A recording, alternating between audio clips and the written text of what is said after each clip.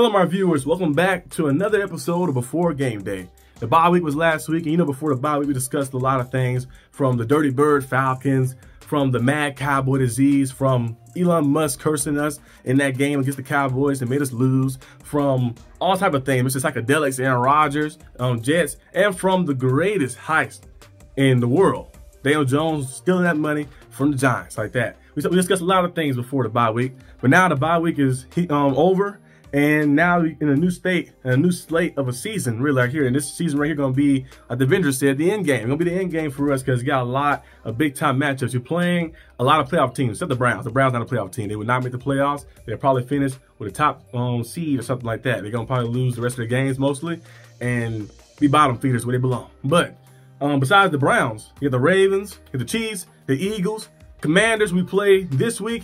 And you got all these different individuals, different teams, Bengals as well. Different teams going to be in the playoffs, or teams that might even be contending for Super Bowl, like the Chiefs and the Ravens. So we got to gear up and get ready for a big showdown. But the first opponent we have, like I mentioned, is the Commanders. And I'm going to discuss to you why we can find a way to defeat the Commanders by breaking down their team. Jaden Daniels, amazing player, playing phenomenal, 71 completion percentage as a rookie.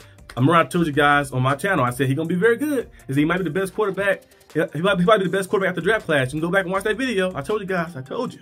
Jaden Daniels played the most games in college, and playing more as usually the quarterback usually helps you transition easier, as we've seen from a lot of people who played more in college, who stay longer and transition over pretty easily because they learn more of a pro offense. He's doing a good job. Brian Robinson, good player as well.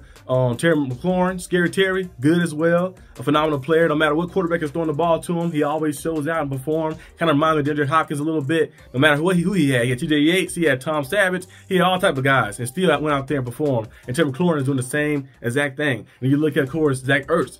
Remember, people say he was washed up.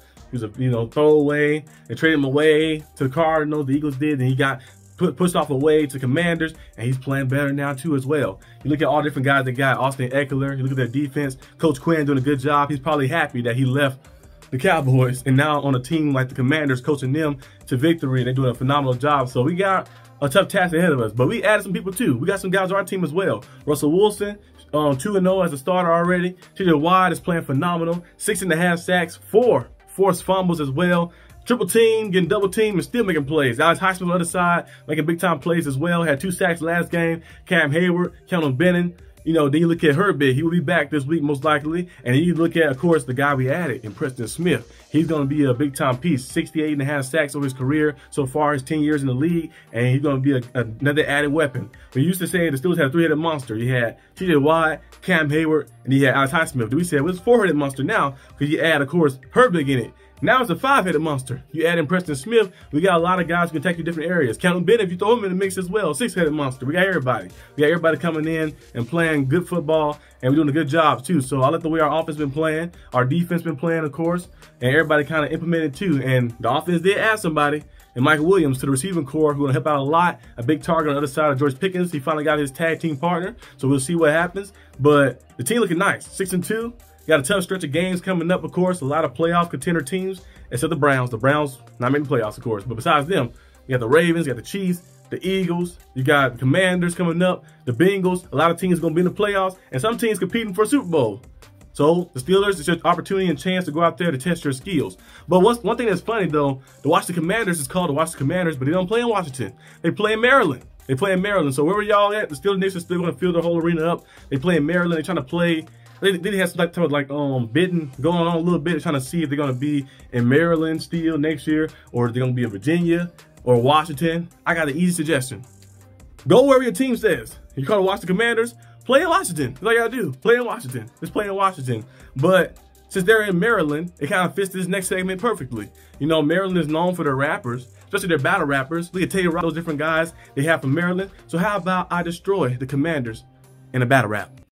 Is it my go? Is it my go? Okay. This Sunday, we're going to bring a lot of hurting. Because this Sunday, we're going to do what Coach Tomlin said a few years back. We're going to be effing working. Because we're going to walk the Commanders down. We're going to come to their home, take over their place, and take over their town. We're not called the Pennsylvania Nation. We're not called the Pittsburgh Nation. We're called the SteelerNation because our fans travel well. Whether we played in Russia, Tokyo, heaven or hell, our fans will be there. Well, actually, if we played in hell, I wouldn't go to hell to watch this play. But that's not the point. That's not the point. This Sunday, you can call us a fast food restaurant, maybe In-N-Out. How we going to be in y'all end zone a lot, and how we going to keep you guys out. And I hope y'all fix y'all plumbing, and I hope your showers are working. But if it's not, I actually have a perfect idea. We can wash and clean ourselves off with the Washington Commanders fans' tears. Because this Sunday, we coming to take food off y'all plate. Y'all going to lose worse and get beat down worse than a Republican running for senator in a Democratic state. And with that being said, there's only one way to end this segment with a phrase that all of SteelerNation know. And that is, here we go, Steelers. Here we go. My score prediction for this game, I think the Steelers go out there and handle some business, of course. I had made a video earlier on Steelers Syndicate channel where I said that my score prediction would be 23-20. But now I'm feeling a little bit more confident. I think the Steelers probably win, I'm going to say 28-20.